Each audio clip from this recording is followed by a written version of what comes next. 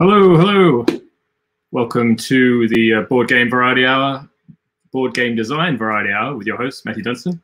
Nice to see everybody. Some people already in the chat. Hey, Rob, Al, Alex, Fabio, Mandala. Yes, of all the important people here. Okay, we can go home now. We're done. We've done our meeting for the week. Hey, Bass and Bram. Yeah, thanks for dropping by. How's everyone going? How was your weekend? I was a little disorganized. So I haven't quite adjusted my background. Yeah, that's probably my background, I guess, in inverted commas. I artfully displayed board game boxes to have something in the background, but also to hide a lot of crap on my table that is still there. So I wasn't up with it. How things are going? Yeah, it's another Monday here in Prague, and you know, life inside this in this house that it seems to be spending all my time in. But started with Advent, I guess. I'm not sure if I really chatted about it on Friday or not. Has anyone got some good Advent calendars going on with? It's probably my first time. My partner bought me a kind of I don't know how to. It's like a designer fruits and raw chocolate bars and nuts and mueslis kind of Advent calendar. So you get a new like specialist muesli or porridge or nuts or something each day. But I've never really had like a producty kind of Advent calendars. When we grew up, you just had little ones that you have a window that you would open as you're going on. Alex says she wanted to get a cheese Advent calendar. I would definitely support a cheese Advent calendar. I'm not sure if anyone who saw, talking of cheese, Bruno Cathala. It's actually interesting from a game design point of view. Actually, maybe I'll try and find it. Bruno Cathala released this kind of like Cathala-log, which is basically a catalog of all his games that I would guess that are on sale now, or sort of like a Christmas gift guide. And yeah, I guess I was thinking of Christmas. And I'll try and find the part of it that reminded me of the cheese, but I have to find his. I don't know how to search Facebook very well. Let's see. Bruno. What else are other people doing? Weekend was chilly. Yeah, but weirdly enough, so we had snow last week here, and it was like 13 degrees Celsius yesterday. It was like really warm. It was bizarre. Nice to see you got some garden work done. So it couldn't have been too bad. Not too much rain in England, hopefully. I'll order the Advent calendar. It got substituted for 5 chocolate Santas. That I guess that's kind of like efficiency, isn't it? It's like concentrating everything instead of like what is it like? So 5 chocolates per day into one Santa, I guess. Bass played a solo session of Pax Pimir, I guess, 2nd edition. Yeah, I've played it once. I quite enjoyed it. It was slightly overwhelming in that like the design is an interesting. There's lots of interesting things to think about, but for me there was a lot of rules overhead, at least in the first game. Lots of little exceptions about how things interact, and maybe I'd do better if I'd read the rules first. Like I was taught it by someone else, but yeah, it was interesting, and it's not inelegant in a way, but for some reason I just didn't grasp the rules very well, so it was a bit of a slog for me. But yeah. Alex 5. Wow, so near 0, foggy around Brighton, no snow yet. Rob's been playing some Gloomhaven. Okay, great. And did you play Jaws of the Lion without, like, have you played normal Gloomhaven before, or is this your first take? I'd quite like to see the Jaws of the Lion sort of package. I'm interested in the kind of these books, like also with the Hitman Project and things like that, seeing what's going on. I'm trying to find this Cathala-log where you put it on Facebook somewhere. Don't look at Bruno Cathala's Facebook page if you want to not feel inadequate about your own designing output, because I'm looking back within the last week he's put information about like 3 new games or something. So don't do that. And that's interspersed also with beautiful pictures of living in like the French Alps. So it's no, but it's oh, here we go. Cathar log. Where is the? No, that's his.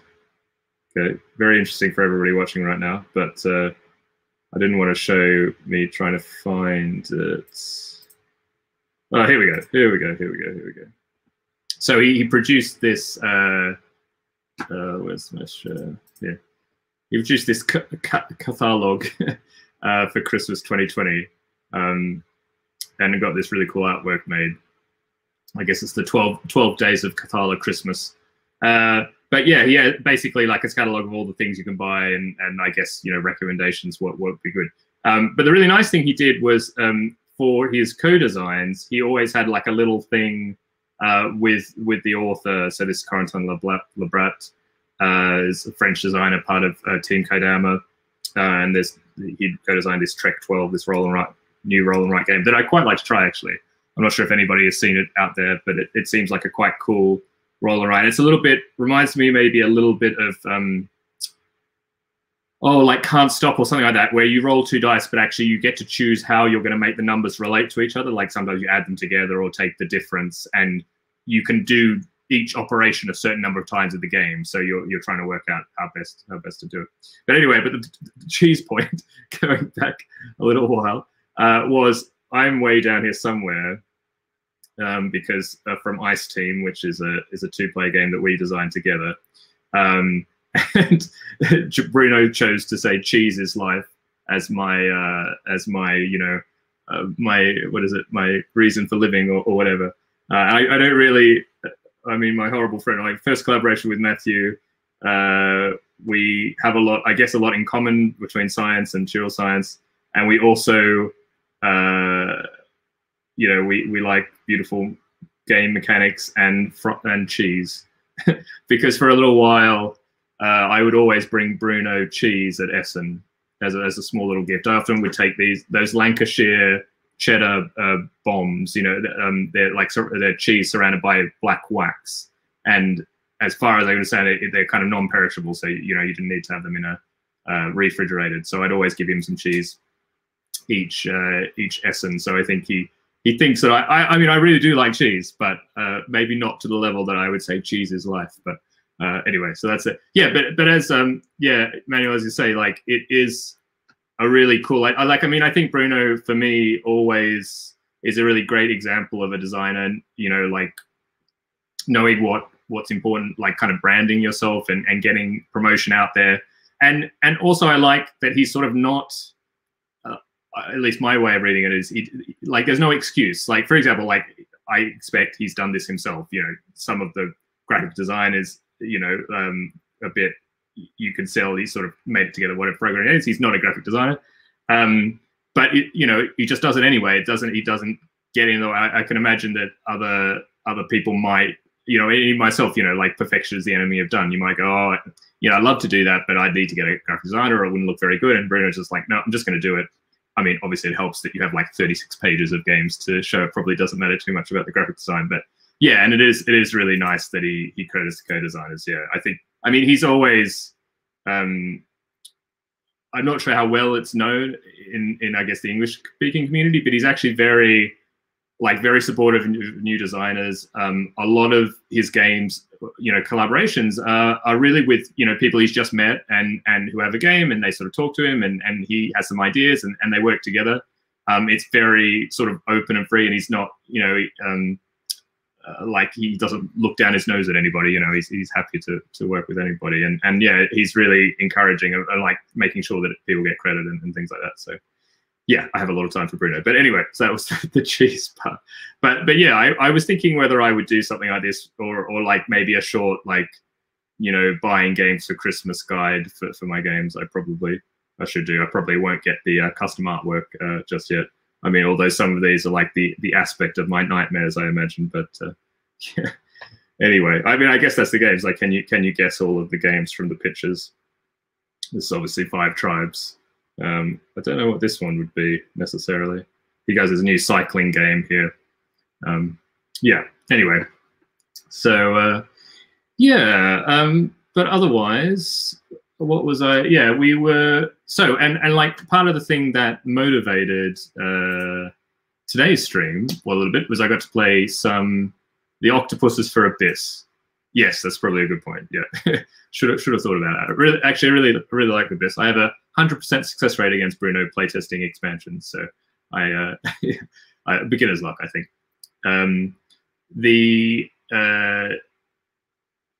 So yeah, on the weekend I got to play a few new games, which are the ones behind me, Fairy Trails and Glasgow, which very kindly was sent to me by Funforge, who I have a good relationship with, and they do the French editions for these games. And it was interesting because I think in a different setting, I'm not sure if it was on stream or in a different like mentoring thing, I was talking a little bit about I don't like to review games, or, publicly. I mean, I don't review anyway. I wouldn't write a long review, but even like short reviews or a tweet or something, I always find it a bit strange because, both from the kind of like pragmatic point of view, like if I'm going to be working with a publisher, it probably doesn't make sense to slag off their games. I don't really want to lie. I don't want to just say, oh, this game's fantastic if I didn't enjoy it. And also I think as a designer, I know what it's like to read that, like we all say, oh, you've got to have a tough skin and you get more used to it as it goes on. But it always hurts a little bit when you read something, someone doesn't like your game and you accept it's of course not a personal thing, but especially with people you respect or that you really like, and you're just like, oh, it would have been great if this person I really liked my game. So I didn't want to be the person, putting out that feeling for other people, I guess. But what I thought I could do, which might be interesting, would be to talk about what I think I liked design-wise, or some design aspects in these games, and more just unpicking a few sort of design aspects. But I should say I did actually enjoy both of these games quite a bit, which probably helped me decide to actually do this. I'm not sure if I would get up and go like, oh, this game was terrible, but I probably could still do that. I don't know what other designer, what you guys think about, what you all think about that kind of policy. But yeah, it's a funny line to kind of have to cross, I guess. Of course, there are people who are just radically honest in the design community. I think of people like Bruno Fedudi, who will just say whatever he thinks. And that's great. I think I love reviewers and people in the community who give their honest and genuine feedback about things, and that's how games get better. But yeah, Rob says Brett. Yes, that's true. He doesn't review very much though, I guess, and he's not. Yeah, he's completely off Twitter. I think he's sort of like off social media altogether. So I don't think he's. And in a way, he's also moving out and further away from the kind of hobby game space. But yeah, so I thought today I'll chat about a few design things with these games. I don't have a lot of news because it was just Friday. Not a lot happened over the weekend. I was working pretty much flat out doing the first part of new adventure games, like Adventure Game 6, which will come out next year in German. But I was doing the first draft, or like the first draft of the first part, and that took pretty much my whole weekend. And I thought maybe I could chat a little bit about what I've termed working on creative projects productively, or productive creativity, or something. I don't know. I don't know the best way to do it, but I guess there are a few things I come by to help me get into the mode of when you have to work to a deadline and you have to be creative at the same time. I find it quite difficult in a way because there's a bit of pressure, but also if you're trying to be creative, then, well, maybe ideas aren't going to come to you, or maybe you're not going to come up with a good idea. And what can you do to kind of get around that, or to work through it, or things like that? So we could chat a little bit about that. And I also, well, I'm not sure. I was also thinking mini game jammy kind of feel maybe could be something I do on the stream a little bit. I haven't looked at Henry Audubon's, designer of parks and other things. I haven't looked at his Twitter feed for a while. He was tweeting these sort of visual game ideas, and I was thinking maybe I could sort of like on stream react to them and just spit out ideas, and you can get a bit of an insight maybe how I look at new ideas or think about the process. And there's a cool like board game idea generator that maybe we can have some fun with. So yeah, a veritable potpourri of game design things coming up today. Hey Jay, how you going? Thanks very much for popping by. Yeah, so, well, without further ado, shall we do the mini reviews? I should also say, as always, feel free to at any time drop questions in the chat, or if you want me to talk about something, you know, I am but a mere puppet on stream to be tossed in the to the whims of things. Yes, Fast, please do what? Please do what? I can't act to that whim. You know, if you're just going to say, "Hey Theo, how you going? Welcome." Actually, Theo will be in here too. Sorry, I'll bring Theo. Just earlier, I was talking about the catalog. Just a sec. Oh, okay. Siri thinks I'm talking to it. I couldn't quite hear you. Stop, Siri. Yep, you couldn't hear me. I'm not talking to you. Yeah, everyone should go and follow Theo, by the way. Great designer. We work together. Great Twitch channel. Good way to improve your French as well. He talks about game design in French and has the most impeccable fashion sense of any designer I know. Maybe save Reiner Knizia, although, you know, nobody can be Reiner.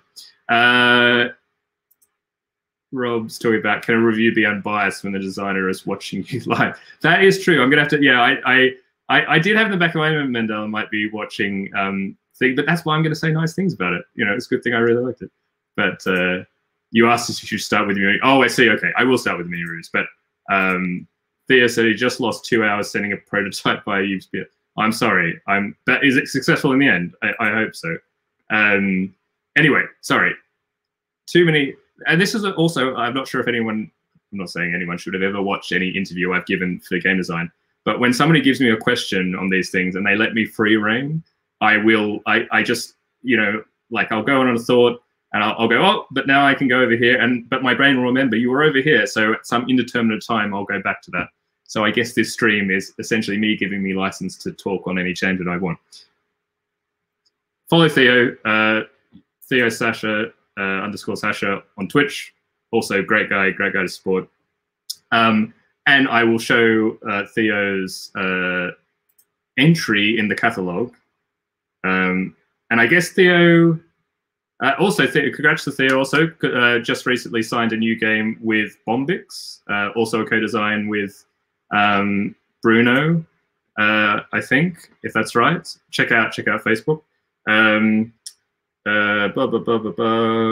How far do I have to go down, Theo? Let's see.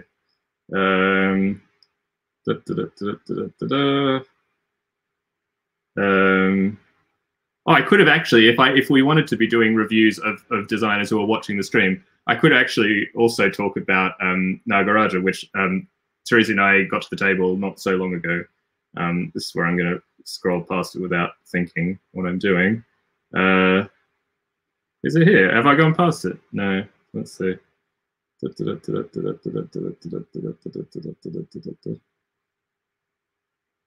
that can't be right. Okay, we've got to look out for Nagaraja. I must have somehow gone past it without. It must be here. Oh, here we go. Here we go. Stop. A control plus fine. Well, that I'm not sure if we will find it. You just must. Yeah. Here we go. So this is there. Skype, Zoom, Discord, all of the above or something. That's Theo, you have to tell us why is this the thing that Bruno most associates with you? Theo is inventive, don't know what that word, enthusiastic, excellent communicator, a talent, something over a number of years.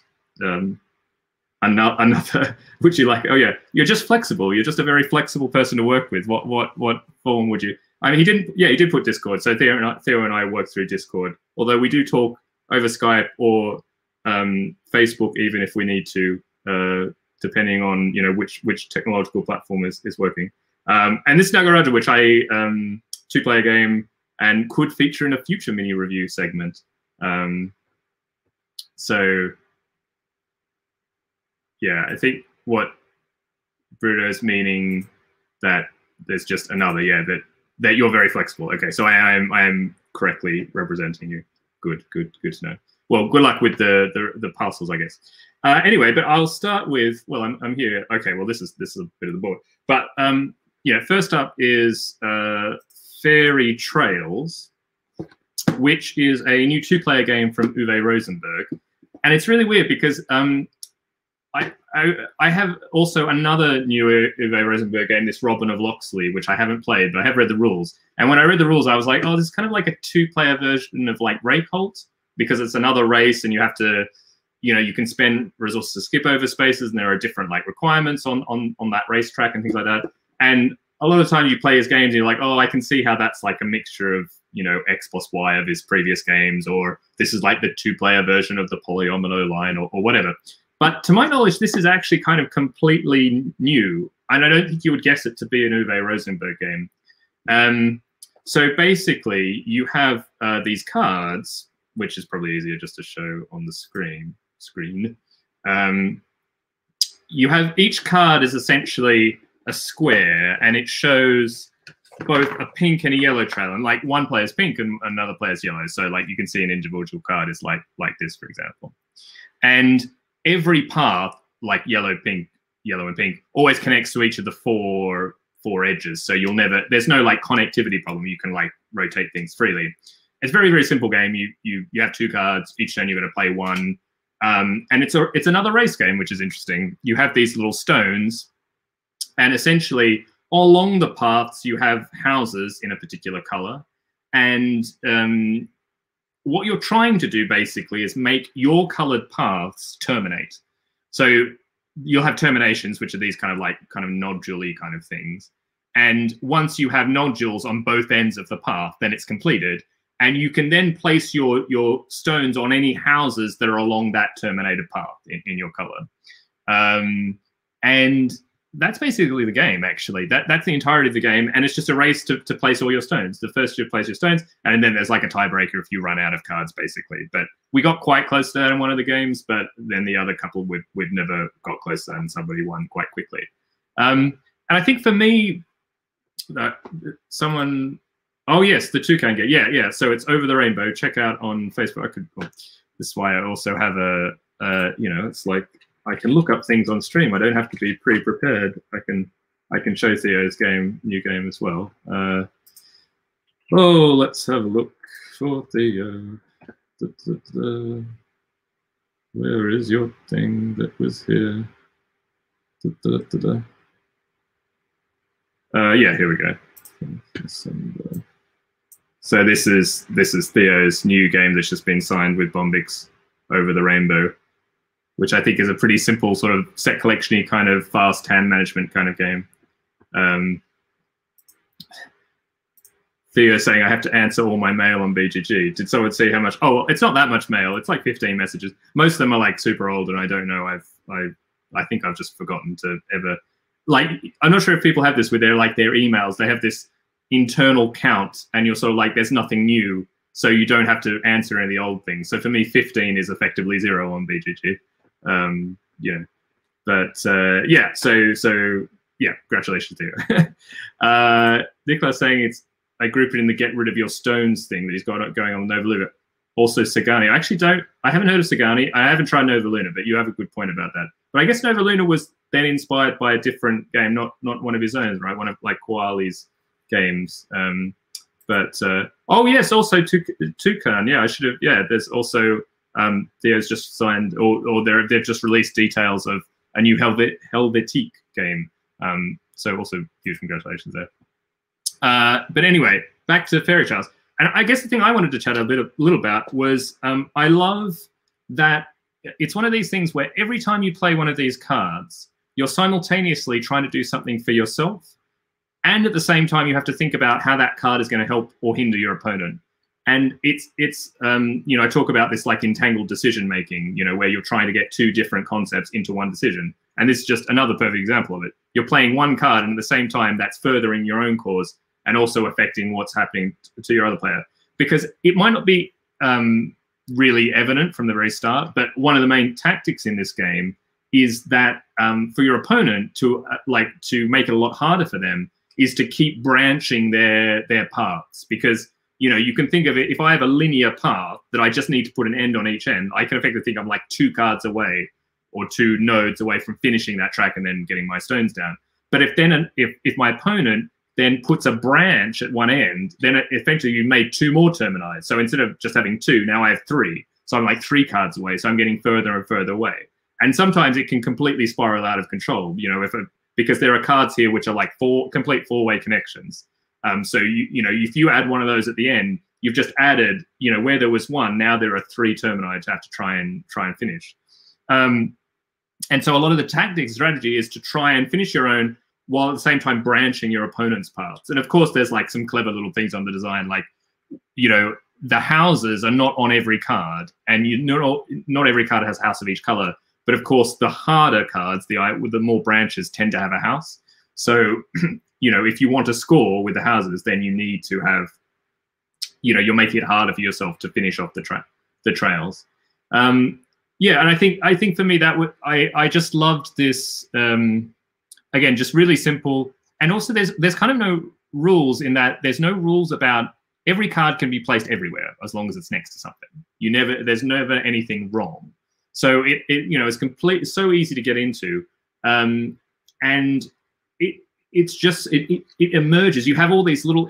It's almost like an abstract like battle game, because you have little battles going on.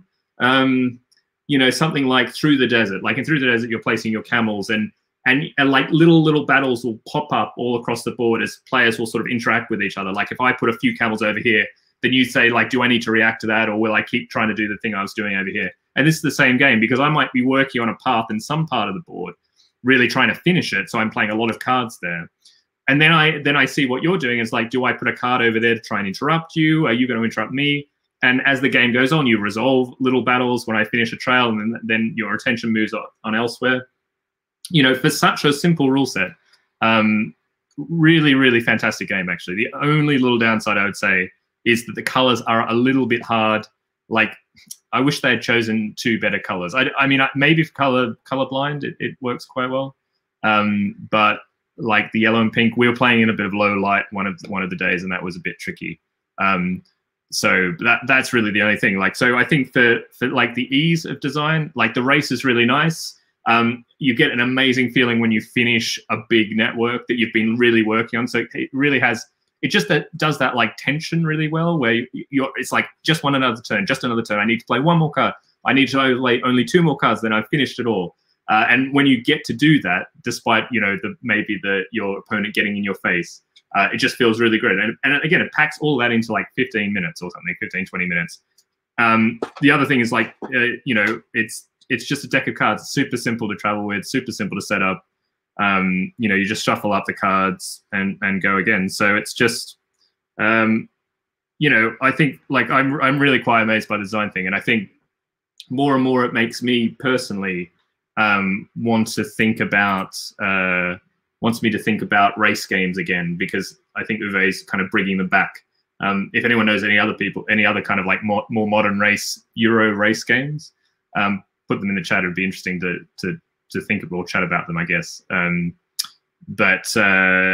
Yeah, because it's an interesting. I mean, in 2 players, it works quite well, and it's not that different, I guess, from points, because someone's always going to win. But you know, I haven't played Reykholt actually, so I don't know how that race dynamic works in a multiplayer setting as much.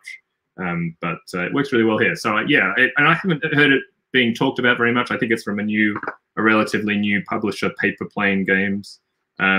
So yeah, if you like kind of 2-player games, you know, with a really you know, fast kind of fast, easy to play, lots of really great tension, you know, really nice feeling. So yeah, that was that. Rasmus, there is a new Through the Desert which handles the color issues, I believe. Oh yeah, I don't know which point you came in the conversation, but I was talking about this Fairy Trails game, which I was likening a bit to Through the Desert, with the way like you have this sort of little mini battles, and I was talking about the color issues in this. Well, they're not really issues, but it's just a little bit hard.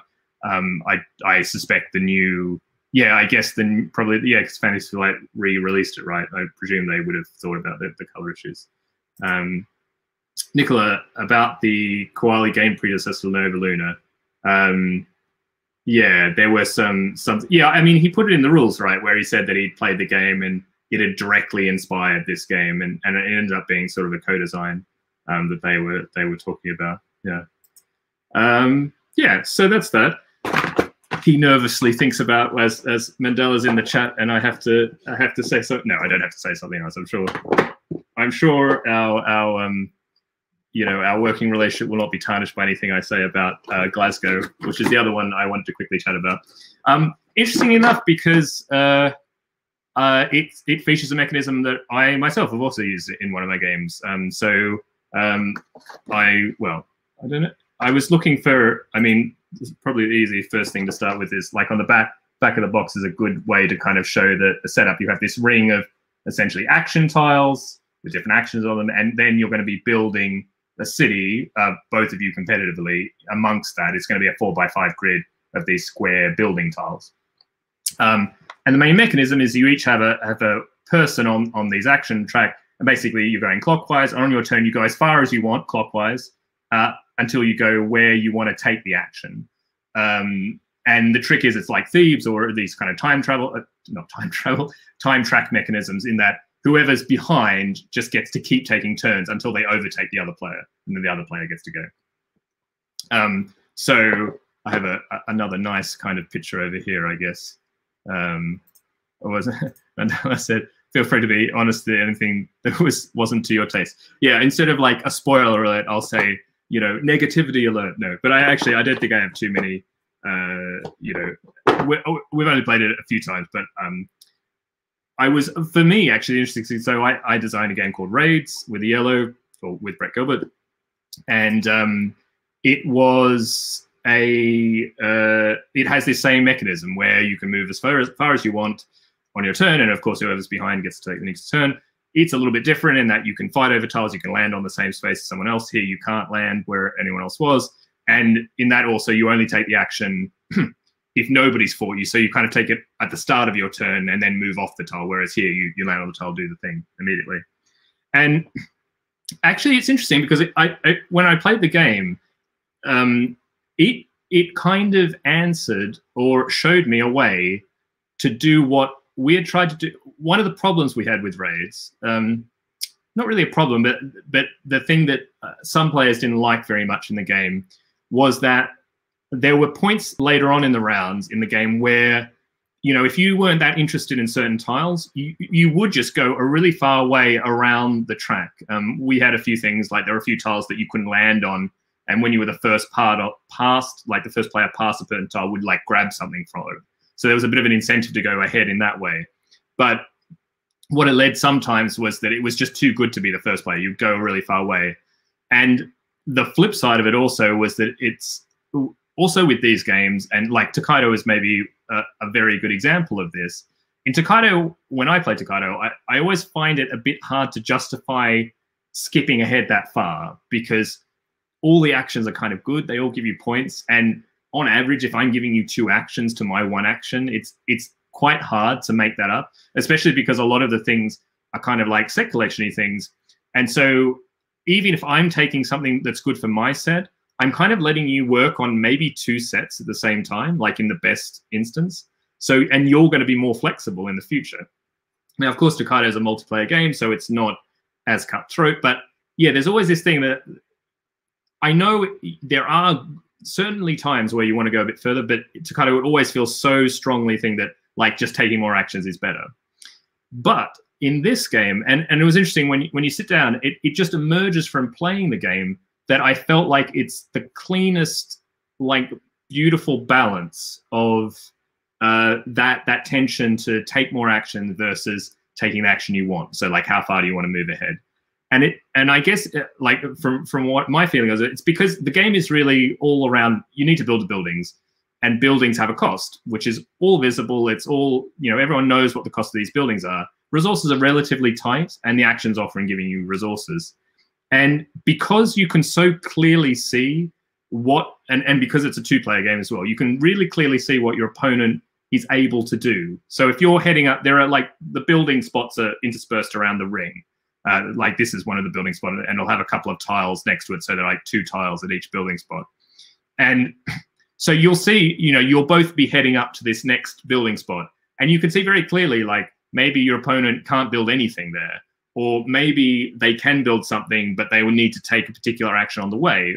And they can see the same thing about you. And because it's such open information, it gives you a lot of room for sort of tactical play, because you can essentially go, well, okay, I know my opponent needs a gold before they get to that building. So I can make sure, because they know that they don't want me to take the gold, what I might do is I'm just going to go very slowly, and that might encourage them to go, really all the way to the gold straight away, and then I'll get a few more actions for free. Or do I want to take that gold off them and make it more difficult to them? But of course, then I'm giving up actions. Maybe I'm not describing it very well, but essentially, like if you ever played any of these games, like I think Tokaido for me is the kind of, or Glenmore is another example. I feel like this game is the best evolution in that tension between moving far forward to get the action you want and just taking more actions. And it's because you have such clear expectations of what you need to do.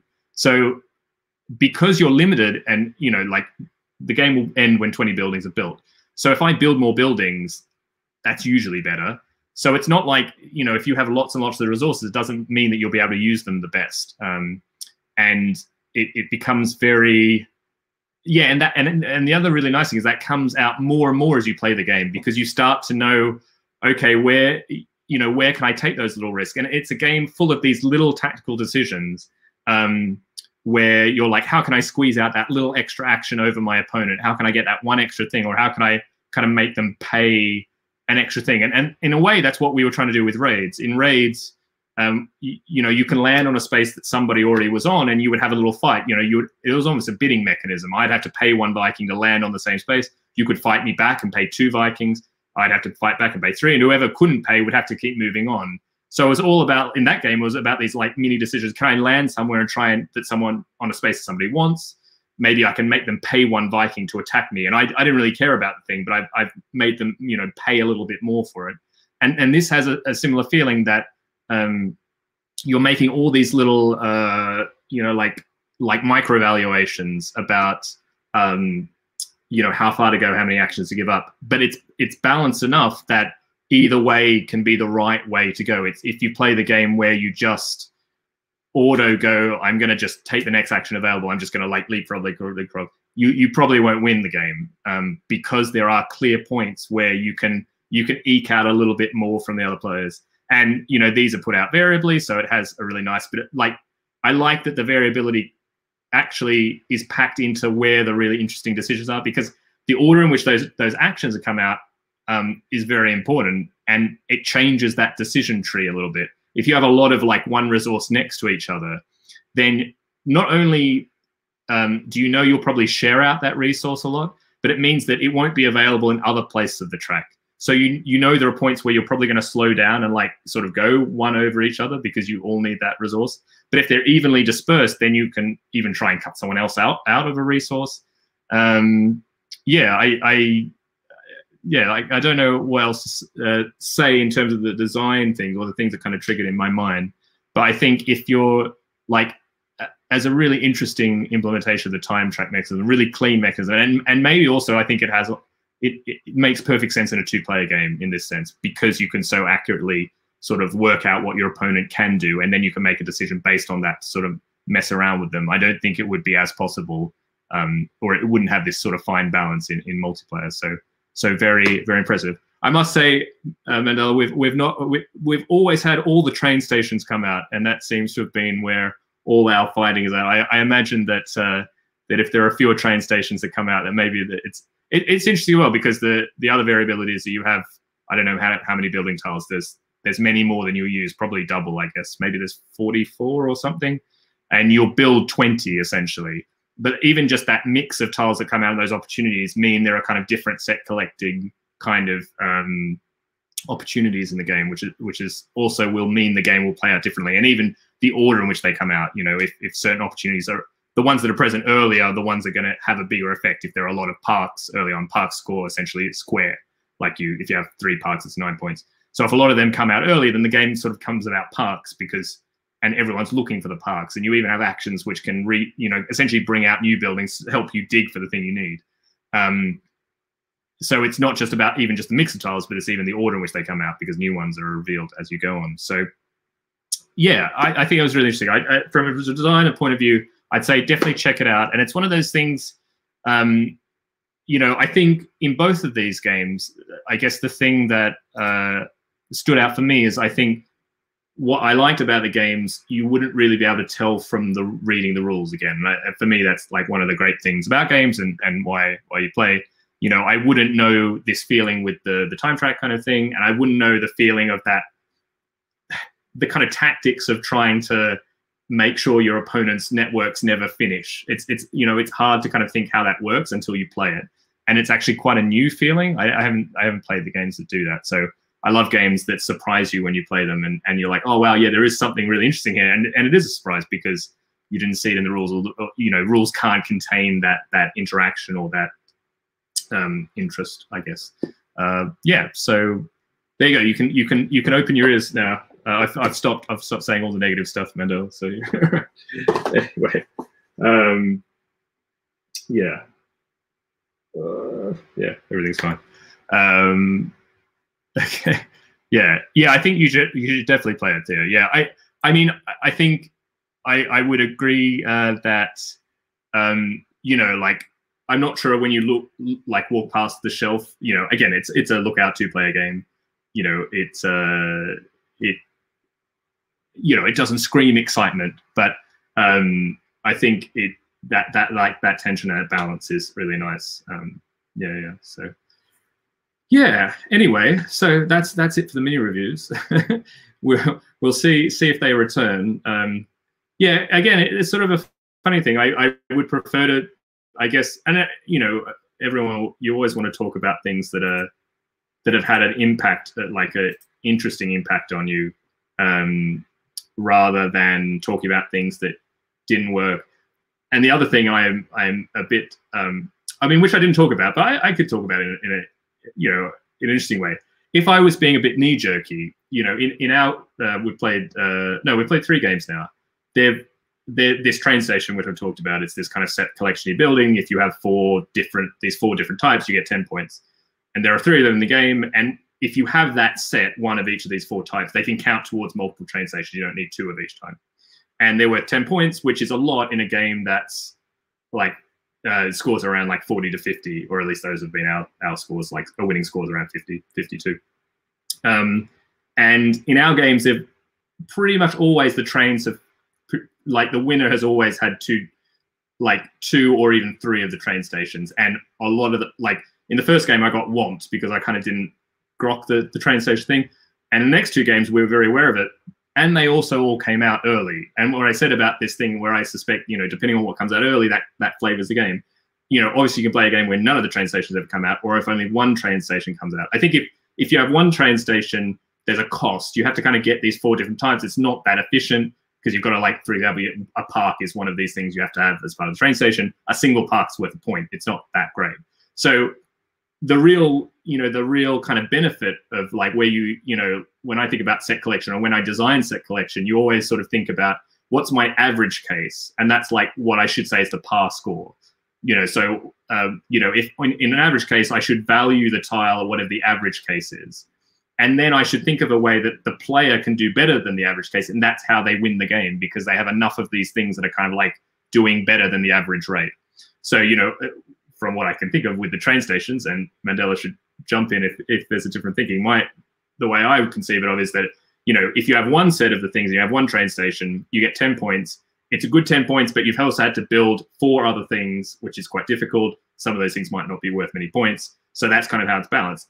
If you then build a second train station, you don't have to do any of that anymore because you've already fulfilled all the requirements. So that's where you get over the going rate. And I think, you know, for us, it just worked out that, you know, we all fought over the train stations, but somebody's going to get them. And once someone got 2, that was quite a bit of points. So it was funny because around this time, Elizabeth Hargrave tweeted something about, you know, she loves it when people get back in touch and say, oh, we'd like to play with this house rule after playing with it once, or this thing's unbalanced, or whatever. And it's interesting. I'm a human being. Like, when I finished the game, I was like, oh, train stations, they seem like amazing. Like, how can we ever play it? But, you know, I know that I want to play it more because I know that I trust Mandela. I also trust Lookout that it's not that case. But it's interesting to try and unpack that, and, you know, what can, and obviously the random deal of tiles, and there's a little bit of luck in how buildings come out. But of course, that's kind of the fun of it. I should also say the other thing is it's also really quick. It is like 20 minutes once you get going, and it has a really great like a little rate. Like there's this weird point where you kind of like, oh, I can build my engine and I can build all these things, and you're like, wow, there's only 5 spaces left that you can build in. Wow, we're only going to be building like 2 things each. Okay, then it's this like real race to the finish, which is really interesting. So yeah, and Theo said Muscovici missed it because of the look. Yeah, I guess that's true. I mean, the French, you know, you know, this is the difference in. Well, actually, no, this isn't a French. Oh, this is actually a French-Canadian company, I think. Or they're from Montreal, it says. But no, they're of course a sort of different approaches to presentation. I mean, Lookout knows their audience, right? And I'm sure anyone who likes the 2-player games will go is comforted by that familiarity. But yeah, first impressions are so important in set collection games. I introduced Shishigo to a group of friends who, after the first game, always refer to the pudding game. I refer to it as the sashimi game because I mean that is sort of, it's fun because you know, for me, it's a sashimi is this that's the core fun bit of the tension. It's like, is this the round I'm going to first pick a sashimi, knowing nothing, especially in like a 5 or 6 player game. And after everyone flips that first card, you either know it was amazing and you see the second hand where like either, and it's just so, you know, it's just pure push your luck basically, I think, which is quite fun. Josh was saying a small thing that caught my eye was the way you keep track of who owns what by building tiles point. Oh yeah, sorry, I didn't show that. Maybe there's a better picture of it actually. Yeah. Yeah, like, yeah, you can see basically that as you build the grid, you just have the little arrow points towards the player who owns it. So there are no like ownership markers or anything like that. Which yeah is a really neat kind of like ergonomic kind of trick with the game. Yeah, I think the other thing is it does a lot with not, you know, like it gives a very like crunchy Euro-y kind of feel in like 20 minutes with not many components, which is really great.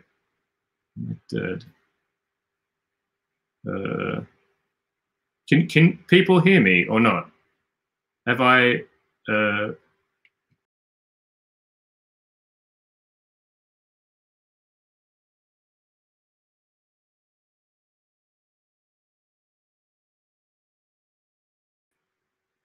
Okay, am I back? I hope I'm back. Great, I'm back. Fantastic. Yeah, sometimes yeah, StreamYard just has an issue, I guess. But yeah, thanks very much, everyone. Yeah, so yeah, it does a lot with not much. So yeah, very cool.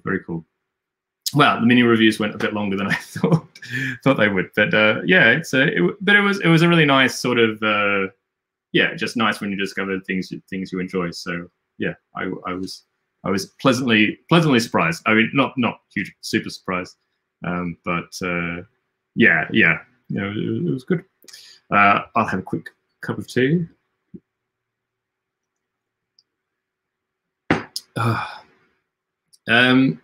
So, any comments, questions about the games? But yeah, would recommend. I guess the only, well, not the only other. You were sort of talking about productive creativity, just as a bit of a more relaxed, chill, you know, discussion as much as it can be via stream. But no, I was thinking as I was slaving away at these adventure games over the weekend, I have to come up with so many tricks to get me as a person to work on these things. You know, like everyone, you always work straight up to the deadline. You don't do anything. You know, you could just work a little bit as you go along, but of course you leave it right till the end. But you know, when you're trying to come up with, you know, a narrative game and puzzles with a narrative game, you can't. It's not something where time put in equals result, right? You know, because I could spend a lot of time trying to think of a puzzle and nothing come to me. And I was thinking a lot about sort of reflecting on the various tips and, well, not tips, tricks I use for myself. And maybe these would be useful for designers, but if anyone listening has things they do, I'd be super interested to hear about them. And for me, actually, it really comes down. One of the things I really thought about. Well, I have a little. I even prepared a little list so that my thoughts will be somewhat structured. But the first thing was that little mini goals. People talk about goals a lot, and they are important, of course. But for me, again, like breaking down things into, not even just breaking a bigger problem down into small chunks, but also they're not only a way of like compartmentalizing, but they're also a way of giving you a much more reachable like milestone that you can feel like you've got something done, which for me is very important, because if I don't feel like I'm making much momentum, you know, if I don't get into it in the first 5 or 10 minutes, then I won't do anything for 3 hours or something, which is not very useful. And it's a lot more easy to trick myself into going, oh, okay, but you only need to get, you know, these 5 things done rather than the 50 that I'm going to eventually have to get done. So for like the adventure games, you have essentially points of interest on locations. So each location is like a big location card, and you might have like 5 to 8 points of interest on the card. And I knew I had 7 locations that I essentially had to fill with points of interest.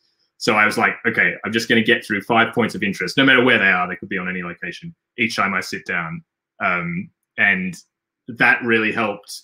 Like, I wish I had done that a lot earlier, because I only did that about Sunday morning. I didn't do it on Saturday. And even the moment I did that, like maybe there's also like a mathematical bit of my brain that you can start, you know, it's quantifiable. You can sort of start crossing things off. When I used to, I still do actually, I kind of edit theses for members of my research group. I help by editing and proofreading. And, you know, when you get like a 150-page document, even though, you know, I'm not necessarily doing a lot of work on each page, you've still got to go through the whole thing. You've got to read it sort of in depth. Often I'll like I'll literally have a number for each page, like 1, 2, 3, 4, 5 on just a bit of scrap paper. And each time I get through one page, I'll just cross it off, because that just feels, I need that to kind of feel like I'm making any progress in this sort of like monolithic task of this huge thesis. So yeah, like definitely making the little goals really helps a lot. Theo says, 2020 is peculiar in terms of productivity. I need to be in a very special state of mind to have some idea. If anything takes so much space in my mind, like a pandemic, it's hard for me to create creative. Yeah, I think, yeah, it's interesting. I guess maybe the final stream of this year, maybe I'll do like a retrospective or something of 2020 from a game designer point of view. But yeah, it is right.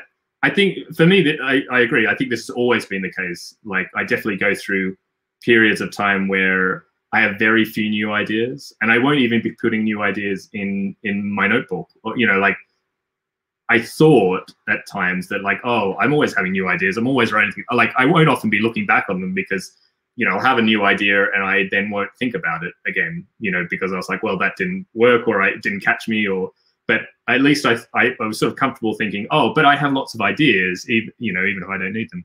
But no, it's not always true. Sometimes, you know, I don't add anything to my notebook for a week or 2 weeks or 3 weeks. And in terms of those really not great ideas, but ideas that I can sink my teeth into and I can feel like I can really work on, and like, oh, that seems cool. They are much more often to come kind of close to each other. You know, like, you know, as we said, like there's the phrase like, but well, in Australia we have a phrase about buses. You know, like buses. You know, you won't get any buses come for 20 minutes and then 3 come together. And ideas do feel like that. I don't know. Yeah, I don't know what it is. I guess, yeah, you're right. Maybe if you're in the right state of mind, then everything kind of flows. Maybe it's just the structure of your day, or like what the things you've had to be doing.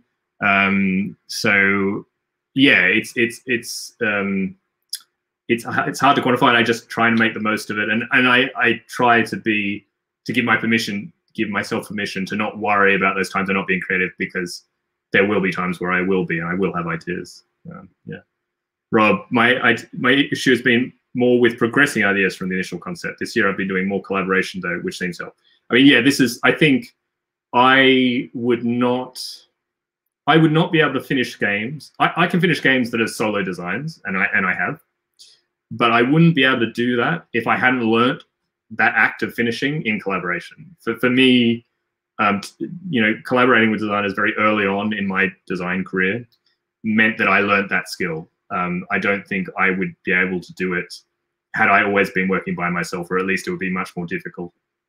And I agree. It's really, I think now I feel like the bigger pressure for me is not like, I know how to progress an idea. It's just actually time. It's just about balancing which thing I'm going to push. And it is often that like it's like the second and the third prototype, that kind of stage, like where you know what you have to do, or you know something's not working, you need to try something, but it all feels like work because the game isn't really fun yet. Yeah, that's definitely something that, and I have a, Mendel and Theo are both here. Oh, I seem to have, once again, I don't know what's going on.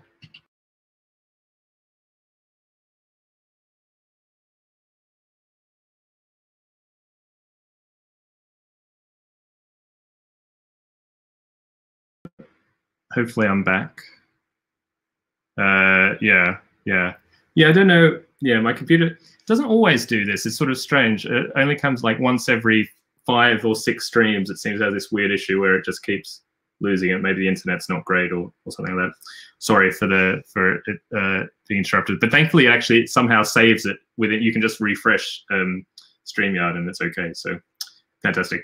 But yeah. So it's tricky, and yeah, Mandela and Theo would both know that we both separately have ideas that are still at that kind of like second, third prototype stage, or even kind of first. And it's just, for me, it's getting enough time amongst everything else to move, push those things forward. So yeah. So set mini goals was good for me. I have a big thing say step away from the computer, and this is kind of, for me, I know that I think better.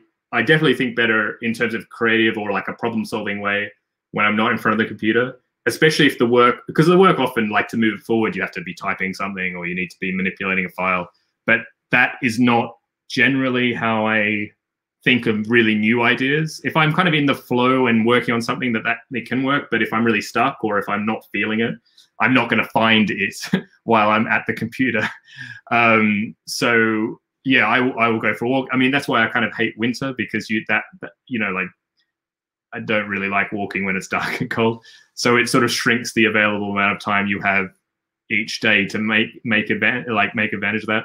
And almost anywhere I've lived in my whole life, there's always been some, and it's weird, I don't need variety in my walk. I will just do the same walk every time, the exact way I'm like crossing the roads, and and like this might be like an hour walk or something just around the neighborhood. But for me, it's like muscle, I need something like very muscle memory, that I'm like a physical activity that I'm not thinking about consciously, and that lets my brain then start, think creatively. For me, my parents always joked, we grew up with a trampoline in the backyard, and I would often go there like before school and after school, and it was just where I went to think, because again, it was just some regular, repetitive physical activity that kind of freed up space, for me to think about things creatively or solve problems.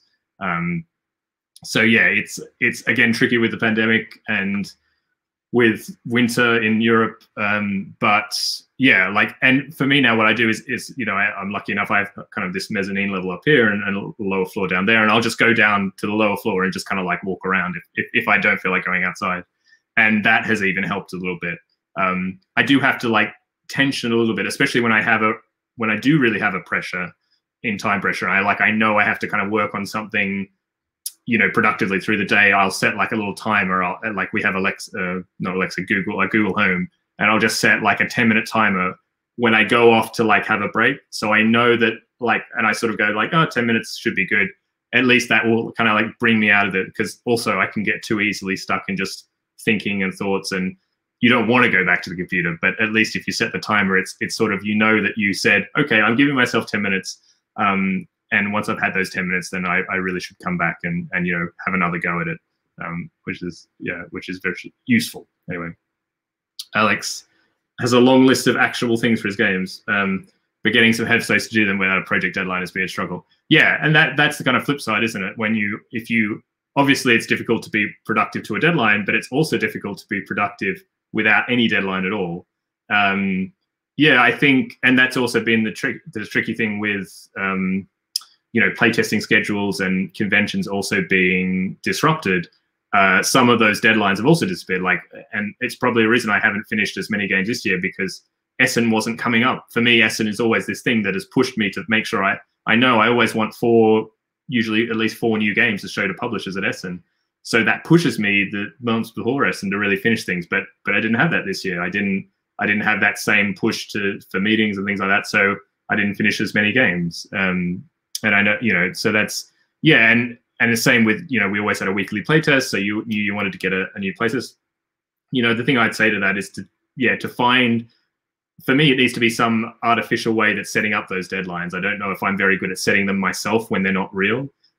So yeah, if there's any way to find like a virtual playtesting group or anything like that where they meet regularly, and you can really think that can really help to push you to move ahead on the game, because you always think, well, I should make the most of this playtesting opportunity, but if I haven't done anything to improve the game, well, that's a bit of a waste. Or even just setting, finding someone else to talk to and to be accountable to is also another thing, even if they're not a co-designer.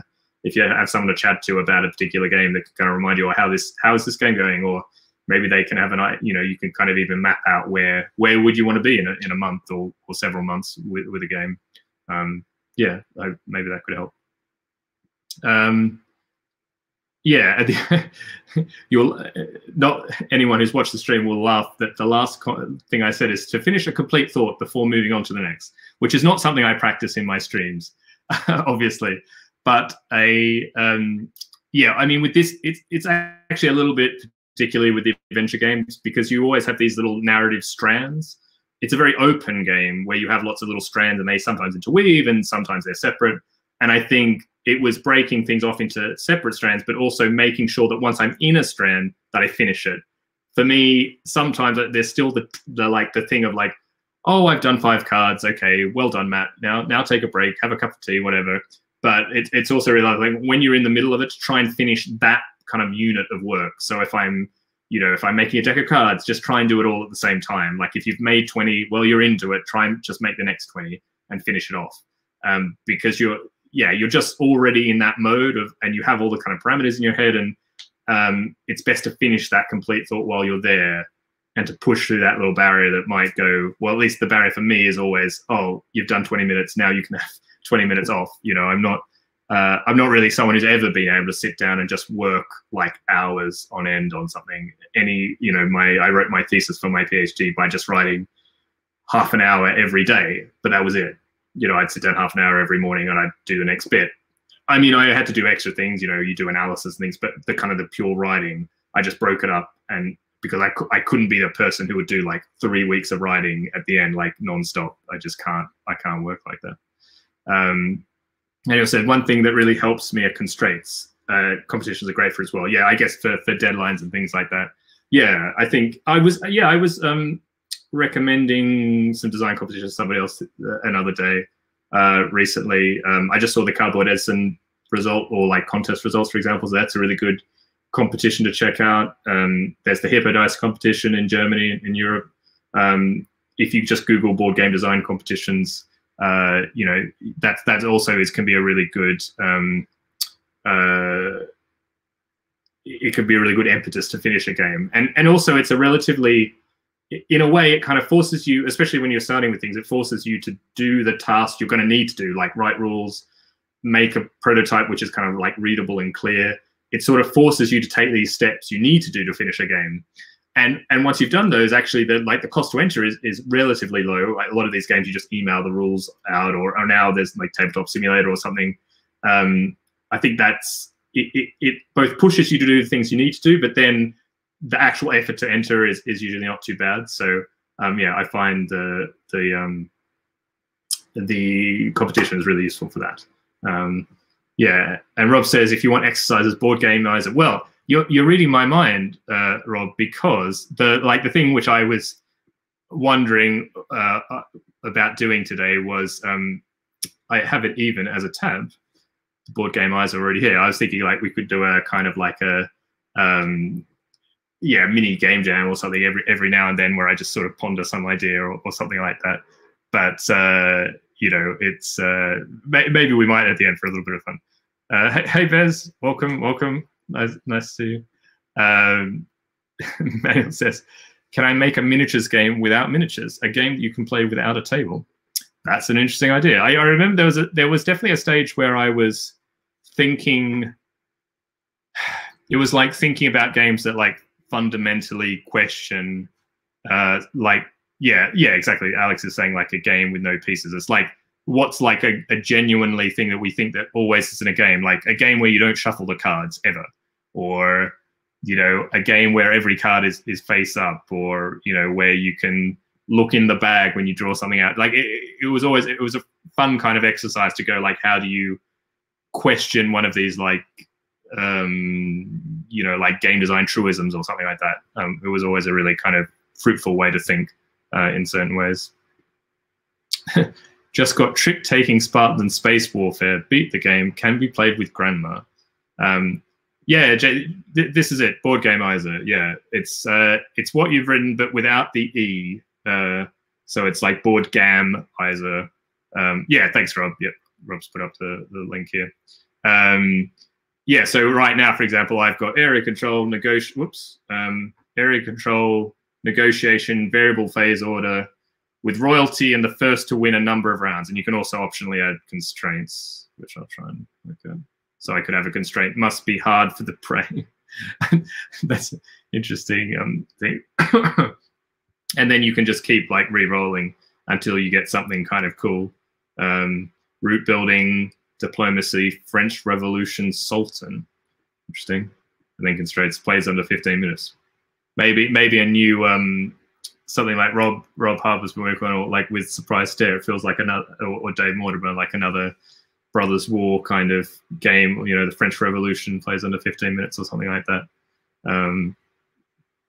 Yeah, I love ways to subvert things and ponder things more deeply. Yeah, I think it's just a great way to sort of like break you out of the normal way of thinking about games, and it can be really, really creative to do that. Yeah, that's how I start most of my projects. The other are just puns that get out of hand.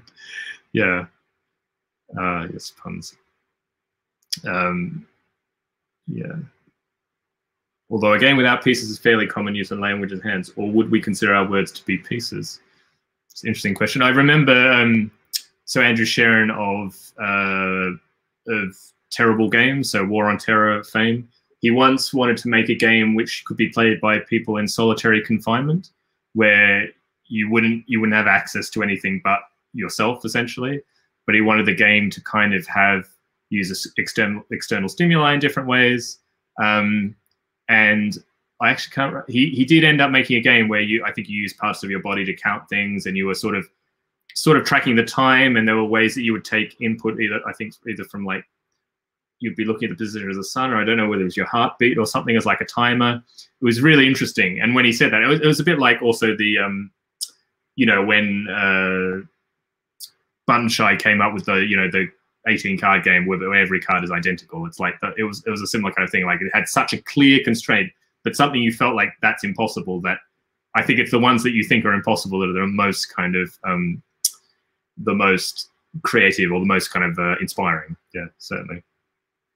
Pun first game design is greatly underrated. True, indeed. Yeah, but yeah, I mean that was Board Game. Oh gosh, I keep doing that.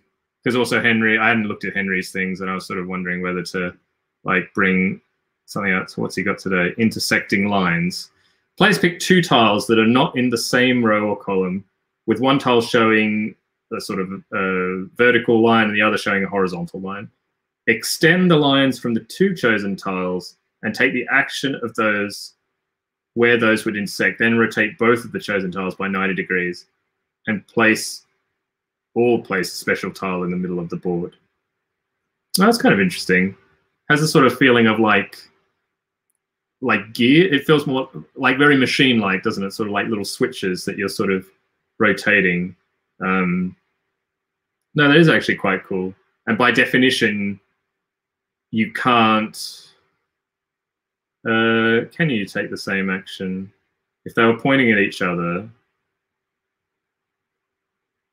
Yeah, I guess you would have to. like here, I guess it would probably be good maybe if you actually claimed this tile, maybe, because I guess the slight problem though is when you rotate, like if you chose these two tiles, which is taking this tile, and then you rotate. Oh no, sorry, you won't be able to get it because this will rotate out and this will. Hold on. Yeah, you won't necessarily have a combination that can point to it. I'd have to think about that a little bit. I get like the first thing that comes to my mind is how to make sure that you can't just like repeat the same move if at the same place. You really want, like, if I take an action, you can't take the next one. But maybe that automatically does that, which is kind of cool. I'd be tempted to have like whatever actually you claim the tile that you've got, so that like the board is kind of always evolving, which could be kind of cool. Yeah, that's kind of a cool idea. You'd have to see how it kind of. The only thing I'd sort of say is it feels like a bit too free at the moment. I should say I'm being kind of critical, but only because I'm trying to think of how I would approach it. Let's not say whether the idea is good or not. Yeah, like here, the fact that I just wonder how easily could you select any of these tiles. So actually, like here, actually you can't select this. You can't select this. You can select this. You can select that. You can select that. You can select that. You can't select that. And you can't select that. So was that about half, or was like 3 out of 8 or something like that? So it'd be interesting to see like how much flexibility there is. And also, I feel like there's like a parity thing. So like parity is that idea of like odds and evens. You see it often in games where, like these two tiles are always 2 spaces away from each other. Like you can kind of like divide spaces on a checkerboard, like white and black spaces are different parity, and they never change no matter like how you flip them or things like that. So it'd be kind of interesting how that might work. That's kind of cool. That's a cool idea actually. And I think you could have a really cool, could look really like a machine or something like that, which would be cool. There's someone in Facebook was asking about the minimum maximum number of spaces you can have in a worker placement game. It's an interesting place to start pondering things. Could we have a game with only 3 spaces, only 2? What would that look like? Yeah, that's a really good question. I guess there are different ways that you can make that choice important. Like you could just have 1 space, but if I had 4 different workers, then I could choose which worker I'm sending there. And maybe what I get is not only my worker, but it's depending on what worker you've sent there. Is that also, yeah, a 1 space worker placement? So it doesn't just have to be the number of spaces. It could be the combination of the thing you send and the place. Maybe that's cheating a little bit because I guess it's not worker, like it's pure worker placement where all the workers have to be the same or something like that. Nicholas saying, regarding repeating, I agree it's best to try and do it so that you don't necessarily need a KO rule because that's a co rule. Like that's like is that a Go reference, I guess, where you can't, yeah. Because that's the rule unless it's light enough that it's not in the way of other things in the game. Yeah, I also agree. Like if you can get away with not this like repeating rule, but I suspect that it either works. Like I haven't played around with it, but I expect it either naturally works that this rotating or like tweaking how that rotating works that it will always produce. But it seems like now that it will always produce a different set of options. So yeah, I think that would be good. Manuals. Kanban looks complicated, but it's a worker placement game with a single worker and not too many spaces to place them, but each has a mini game when it activates. Yeah, I find that the same as say like Vinos reminds me of that. I mean, it's not really a, well, it kind of is because you have this central grid in Vinos, like where you move a worker and it's literally you move the worker and then do the things. But yeah, it's interesting how it works. Yeah, so. I guess we've moved off from productive creativity, but yeah. But in short, I managed to get the thing done, thankfully, and yeah, it's I feel some relief. But now I can tackle the rest of my very long to-do list, which I have to do things for various designs. This says, and even if it ends up not being what you want to do, not a worker placement game. It's only important that it's a good game in the end, wherever it is. Blurring the lines can only be good. Yeah, I completely agree. I think that's the other thing there's not always a right answer, because sometimes you can have a vision for a game, and that is a vision worth sticking to, or like that helps remind you about different choices and directions you make in the game.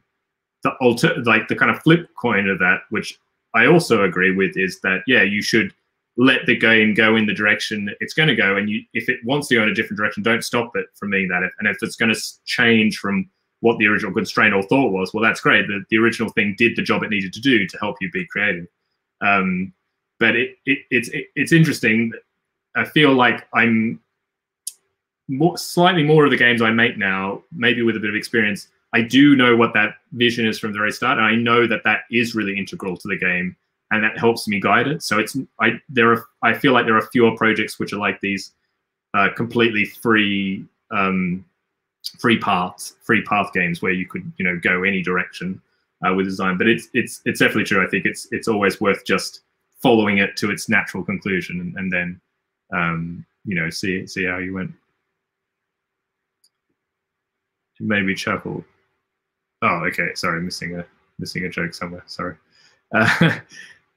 Rob, only a small people actually care if something's technically a worker placement game. Yeah, exactly. I think actually that's the great, for me, it's always those little ways in which you tweak the way that something normally works, that you push those boundaries. That's where you get the really interesting intersections and new feelings in games. Just like Glasgow and the sort of 2-player time track thing. There were few little tweaks to how the time track thing worked, and that's what gives it the spice. That's what gives it the great feeling and makes it a new game and exciting to play. So no, it's really important.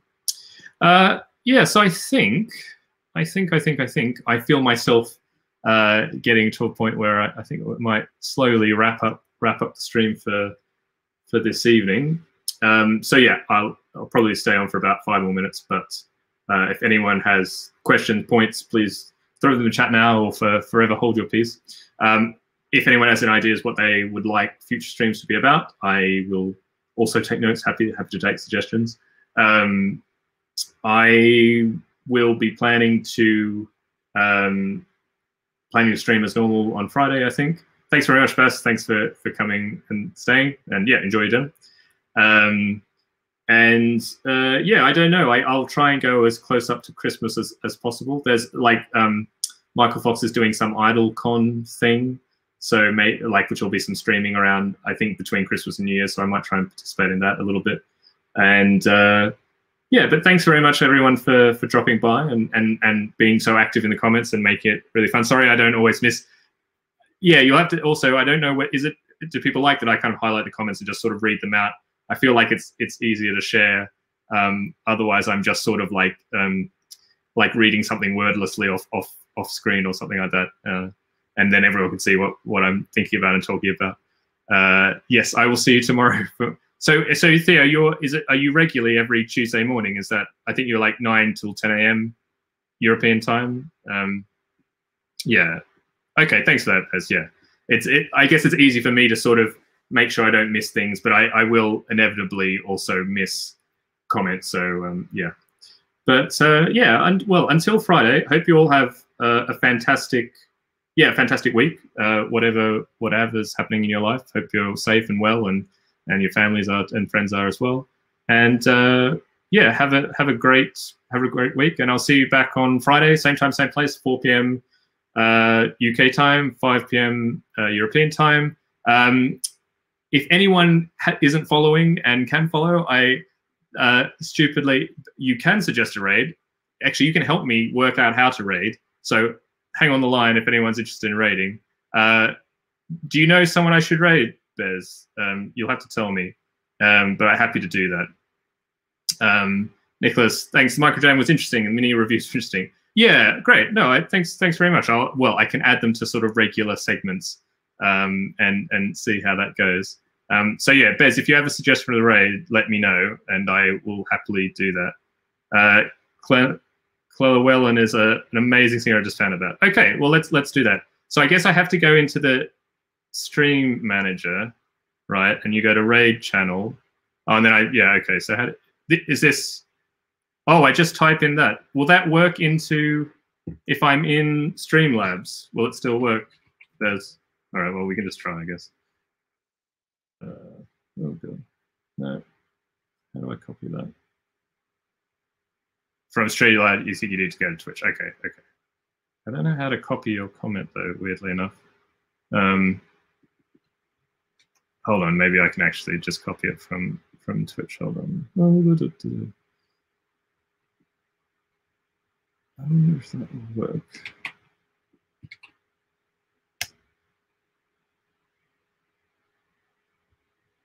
Did something come up saying that we're raiding?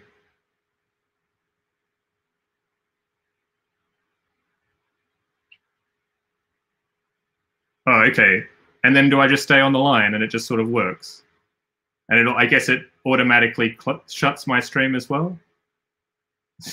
Sorry, everyone that has to like talk me through. I could sing, but yeah, I'm not. Okay, has it worked? Or can people still hear me? Where have we gone? Bye, everyone.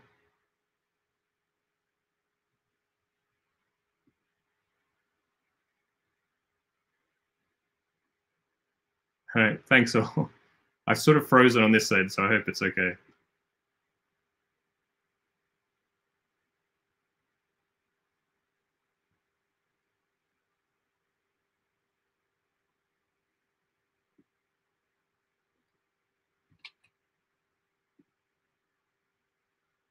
Oh, you can hear me. Okay. Yeah, because I've completely frozen on my thing. So hopefully it will still move. I don't know how it works with Oh, okay, okay. So let's raid. Okay.